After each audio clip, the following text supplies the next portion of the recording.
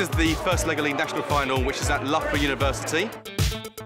The ultimate aim of First Lego League is to try and encourage young people into a STEM career, STEM being science, technology, engineering and maths, by showing how exciting, how engaging and how creative it can be.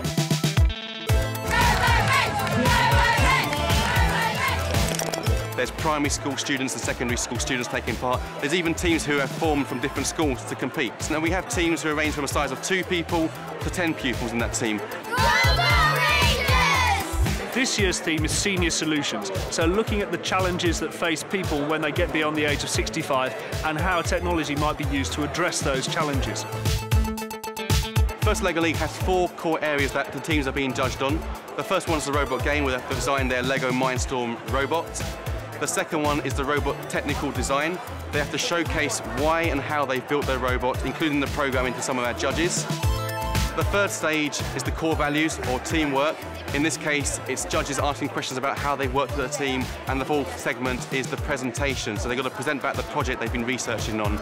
It's been amazing. It's been brilliant to get to fly over to England and stuff, and the whole experience has been so good. I have never had so much fun. Like, it is just such a great experience.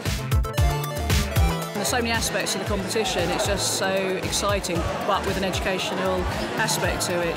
When they go back to school, there's a major difference in like the science project work and their literacy project work. This competition has a massive impact on their learning.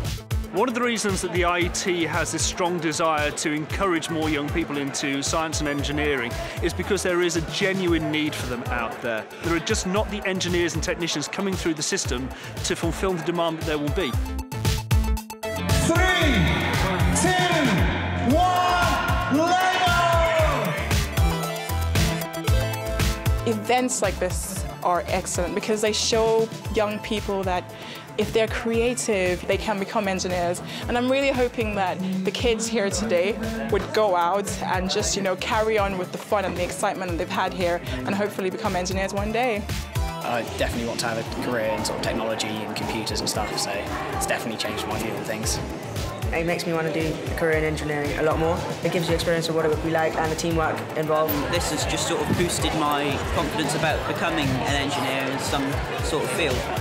If schools want to take part, we'd say do it. Absolutely do it. Because as you look around the event today, you'll see the amount of enthusiasm that is coming from these young people.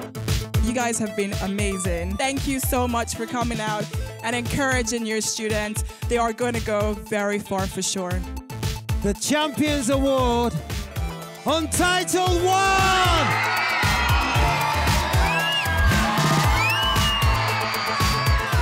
I'm feeling very happy that we got into the semi-finals and very happy that we got the Team Spirit Award. And I don't really mind that we didn't win. We're just a small school. To come this far is just amazing. To another school that were thinking of doing this, I would say that they should definitely give it a go. It's just a practical approach to science, to maths, to technology. I would say it's brilliant for anyone that wants to do it. It's so much fun and it's worth it. Just have a